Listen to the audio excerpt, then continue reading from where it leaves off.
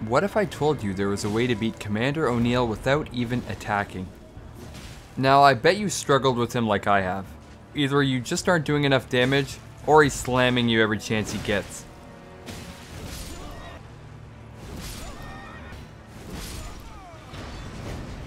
Well, let's use O'Neill's biggest disadvantage against him. His speed.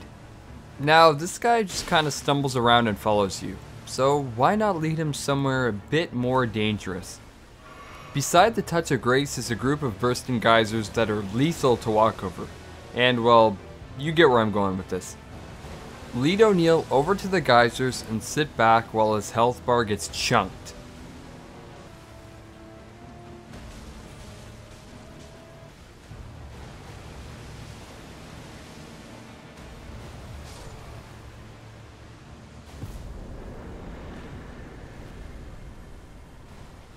Enjoy your new weapon.